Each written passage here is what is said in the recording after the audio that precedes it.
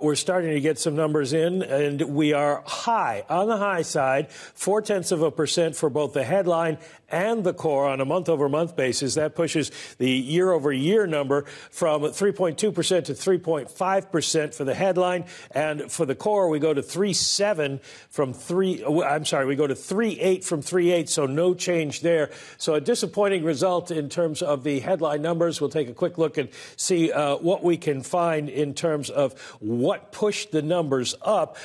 Food prices were not a problem, up just a tenth. Gasoline up 1.7%, so that's not a major issue. And then we always want to check the used cars and trucks. They fell by 1.1%, so there's something else in here that is pushing it up. It looks like shelter costs unchanged, basically up 0.4%. So I'll take a deeper dive into this and see if we can find out what the problem was. I don't even need to go through the markets, Mike. You can guess. Another bump in the road, really. Equity futures on the S&P 500, negative 0.9%. We're down across the board. On the Nasdaq, we're down by more than 1 full percentage point. The Russ sort of small caps negative by more than 2.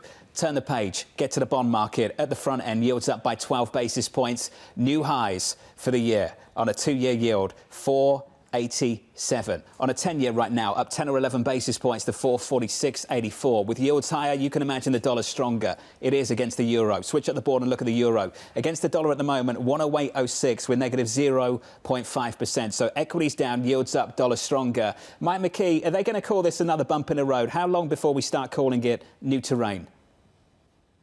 Well, you know, you're going to have the people like Raphael Bostic talking that way, maybe Chris Waller as well, because they were already concerned that inflation hadn't started to go down or hadn't continued to go down as they were expecting it to. And now this CPI seems a little bit worrisome because it continues a trend of the past 2 months.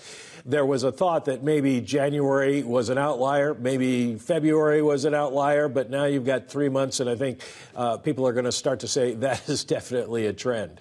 Which really raises the question, how much are we going to start to move toward the Raphael Bostic view of the world, as well as the Neil Kashkari view of the world of just cutting once this year, and that having sort of the message be, okay, we might go before the election season, but don't expect us to have to move again?